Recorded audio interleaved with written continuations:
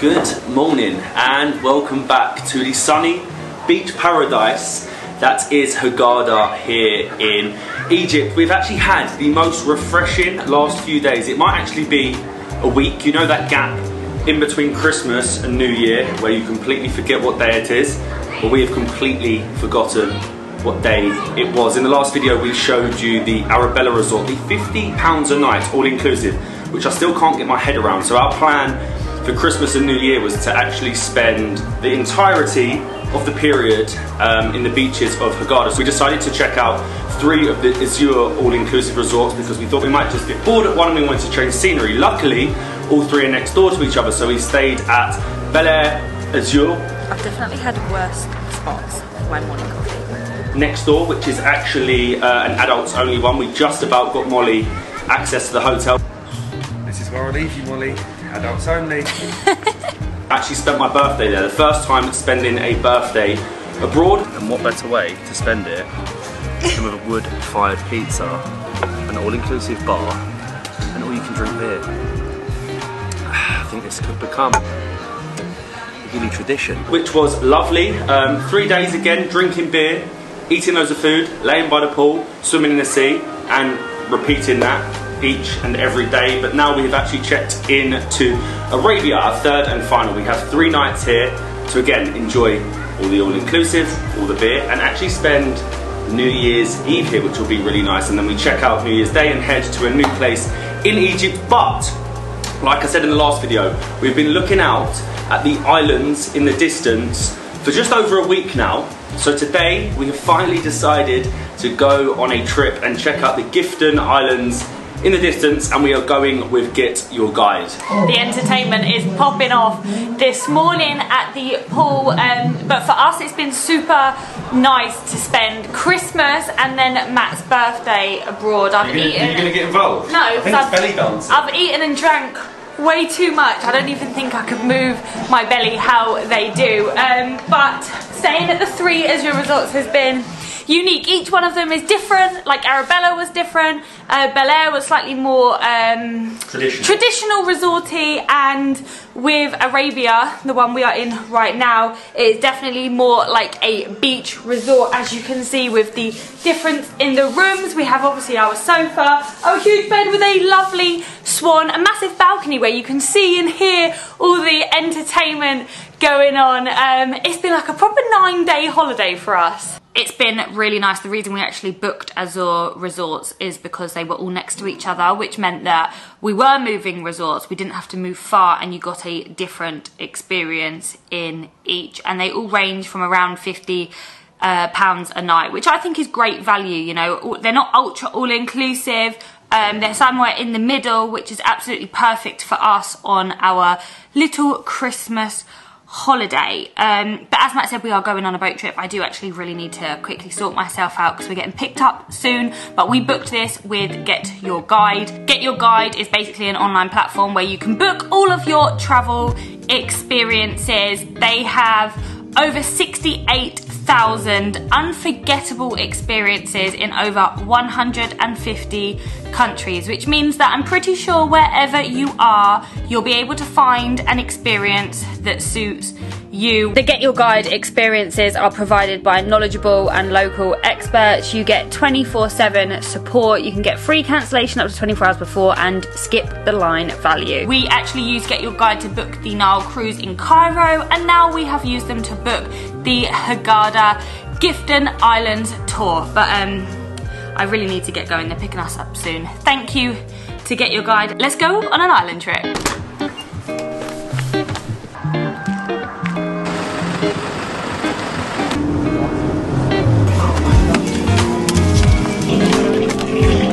We've been picked up and it was about a 30-minute drive whilst the driver was playing all sorts of crazy music. And we've been a song from every country. It was a song from every country. We've been dropped off at a beach and you can see the group behind us. And we're getting in one of these boats. This is the tough bit. This is when you panic. It's whether you get a dinghy or a multi-million-pound yacht. Please be a yacht. Good news. It's not the dinghy. And it's not a multi-million-pound yacht, but it's better than a dinghy. Something in between. Hello. Salam. We're on. I wasn't expecting a boat this big, and we've grabbed the only seats in the sun. You actually have to pay €5 each extra on top of the tour to enter the national park on the island that we're heading to, but hopefully we get going because it is freezing.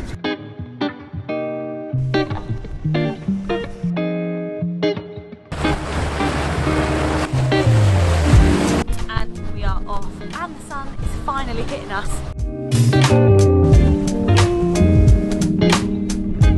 Welcome to the Giftun Islands. After about a 45-minute boat ride, we have made it. We have big Giftun over here, small Giftun over here. I mean, they put a lot of effort into naming. Can you believe they islands. actually called it just big and small? You would have thought they'd put a little bit more effort in and called them something else. But we have a swim stop here, then we actually will have our lunch before heading to the island, which I am most excited for. I did not know that Egypt had water this blue, and the islands are like islands that we have never seen before. You think of the palm trees, the greenery, but these are like completely deserted islands. They are the Sahara Desert of islands, but I need to get out of this hoodie. It is extremely cold, and getting in this water is going to be a task.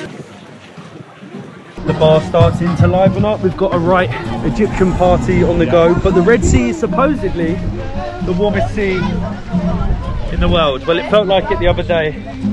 Wish me luck. Oh, mask full of water. But it's actually quite warm. Look at its colour. Outrageous. They were right when they say this is the warmest sea in the world. It is warmer in here than it is on the boat behind me. The brilliantly named small Giftun Island, but it is getting a little bit busy now. There's like 3 boats here. You can snorkel, but it's like a big group that goes off, so it's better to just grab the mask, which I've now lost, and go it yourself. How did you get away with not going in? I took the executive decision to sit sunbathe. I am now freezing. Yeah, I made the right decision, and I actually looked at the child as well, because for my lunch I had tomato pasta, rice and a chicken nugget before we head to the island. This is definitely one of the more popular tours with Get Your Guide. It is absolutely packed on the boat today. After lunch, we jumped onto a small tender, and now we have made it to Orange Bay on the largest of the 2 Giftun Islands, and the watercolour here is amazing. I think we have a couple of hours. We get to go along the pier. I can see a bar, I can see crystal clear water. This will do me for the afternoon, perfect. This definitely looks like an Instagram island. You've got the swings in the sea, and I love this walkway. Huge pier for us to walk along and find where we are going to be set up for the afternoon. Can I get 2 beers, please? 2 beers? Beer? 2 Stella. Thank you, shukran. Shukran, thank you, my friend. Cheers. Cheers! This has got to be one of the coolest places I think we have had beer. We were just wandering and we actually came to, I don't know what this is even called, but it's one of the first bars on the corner as you get off the pier, and your pub chairs, your pub benches are sat in the sea. I mean, that's pretty cool. Now, and these were also quite They've got you, they know, because you're on the island, every beer, we've gone and looked at every bar, they're all €7 a beer, which is a joke. That's a lot, it's a joke. A lot. And there's about 10 bars on here, so I think this is probably one of the best, considering I'm sat in the sea on a pub bench. I hate to be that person that is sitting somewhere that is like unbelievably beautiful, but is going to moan. It's actually a warm beer. It's warm beer for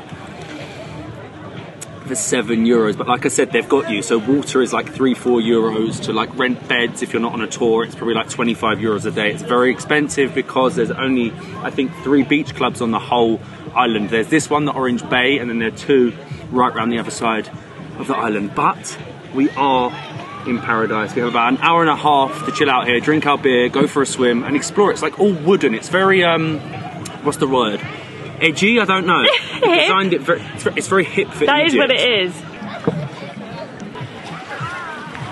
One of the warmest, most expensive beers I have ever had. I would probably recommend bringing your own drink if you're coming here for the day, because I think some tours maybe you can just spend the entire day here, but if you spent the entire day here, you wouldn't have much money for the rest of your holiday. Unfortunately as well, you're not actually allowed to leave the complex for safety reasons, so you can't leave the beach club and explore the island. We've actually just walked up above. They've got some great viewpoints looking out at Hurghada in the distance. The music's blaring, there's beanbags everywhere to chill out. I mean, apart from the warm beer, I like it. From up here, you can actually see how many bars and restaurants there are. I'm not going to be going into all of them, especially not for $7 or €7. €7. I think euros is more than dollars. Yeah, I think euros is more. It should be. No, it is. It was crazy prices, but I think they're extending it as well. This whole bit is brand new. It's a very unique place to have. We actually booked this tour direct with Get Your Guide, as Matt mentioned earlier. I went onto the app and it was one of the #1 tours to do here in Hurghada. It was around €25 each, which I think is a really good price. It includes your lunch, your snorkel, your mask, all the equipment you need for your swimming and snorkeling stops, and obviously you get the boat trip. The only thing it doesn't include, as Matt said earlier, also was the entry to the Orange Bay. This tour specifically had so many reviews, and it's actually why I picked it, because it had like a really high rating on Get Your Guide, and normally that means that everyone was very happy with it. They're very windy, these deserty islands, but our tour have definitely made the right decision. A lot of people came here at midday, but our tour boat decided to come in the afternoon, and as you can see, everyone has left. Even though we're leaving in a little bit, we can have the last 10-15 minutes before the sun sets. Then on the beanbags, not getting a €7 beer, watching the start of the sunset.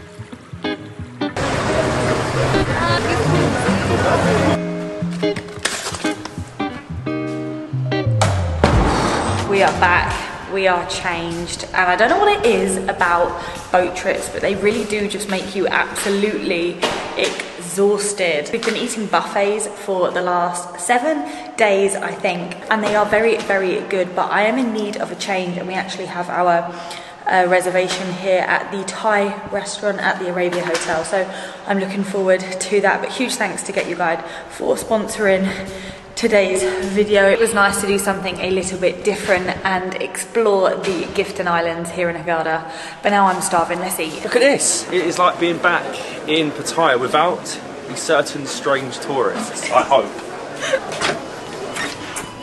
They've actually done it so well in here. I would probably think I was on the beaches of Pattaya and not Hurghada. You've got the Buddhas all over the wall, and you've got the Thai music going on in the background that I can't understand a word of. Cheers. Cheers! It's like being back in the land of smiles. We literally eat this every day in Thailand. So we have vegetable spring rolls with a sweet chili sauce, and then we have chicken satay. You can't go wrong with the chicken satay. Thank you. Chicken curry? Yes, thank you. Over here. Thank you very much. Thank you. We've got a feast going on. We have so much food. We've got some vegetable rice, Matt has a chicken green curry, and I have a beef massaman curry. Never had it with beef before. I haven't, and I ate this almost every day when we were in Thailand. It's very, very similar. It tastes different with the beef though. I thought I was finished, and then I looked at the dessert menu and they have got fried ice cream. Is fried ice cream Thai? Asian? I don't know, but look at it, it's huge. I'm going it is Asian, and we also got fried banana. Ooh, it's deep. How do you even do that? It's like batter around ice cream. Hard to say waiting to happen. It's just so unhealthy, but so good. Good morning. I slept very well last night with a belly full of some not too shabby Egyptian Thai food, but it's actually our last day here in Hurghada, and what better way to spend it than how we've spent the other 8 days, laying by the beach, laying by the pool, drinking beer, doing nothing. This is actually one of the 2 bays here at the Arabia Resort, and you can see in the background we've got this huge peninsula that jets out into the ocean, which I think will probably take the strenuous walk to have lunch this afternoon. Oh, and it's actually New Year's Eve. By the time you see this, it'll be March, but it's New Year's Eve. And as they say, new year, new me. Not for us, we're not changing. We're still drinking beer. we actually have a New Year's Eve party tonight, which if it's anything like the Christmas Eve party that we had, oh, I'm going to be starting the new year extremely rough. We'll be starting it a little bit rough. This is actually the biggest of the Azure resorts, hence why you have the huge lagoon, the marina and the big peninsula surrounding you, but it's just a little bit chilly this morning. The winds haven't stopped, hence why I have my towel wrapped around me. I'm sure Matt will get in the sea at some point today. Matt will do this, Matt will do that, Matt will go to the bar and get you a beer. True.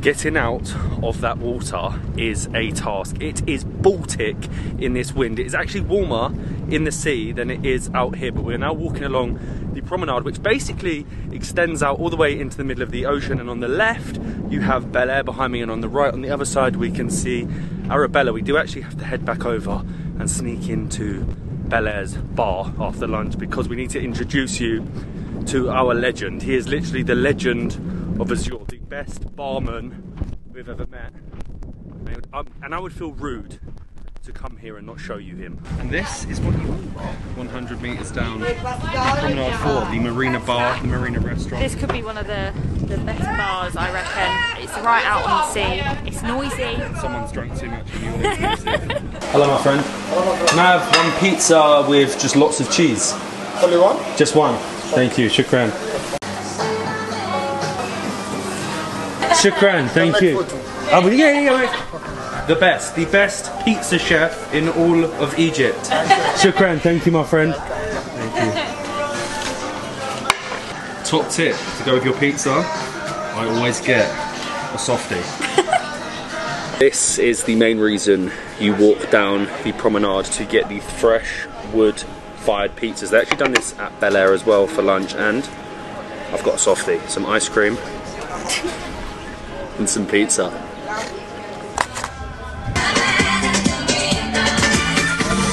We're too old for that. There is a beach party going on at the hotel today, but we have snuck back into Bel Air because this is the legend that I was talking about, Hamada, who basically made our stay at the Azure resorts the best, and he makes sure I get extra beer.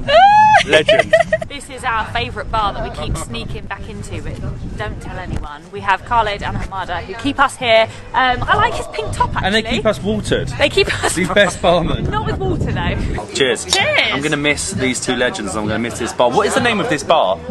This one. Bel Air bar. I'm actually staying at. It's a sneaky I'm staying one. at Arabia, but if you can, sneak in and say hello to these two guys. I'm getting fat for the new year. Cheers. Cheers to an Egyptian New Year.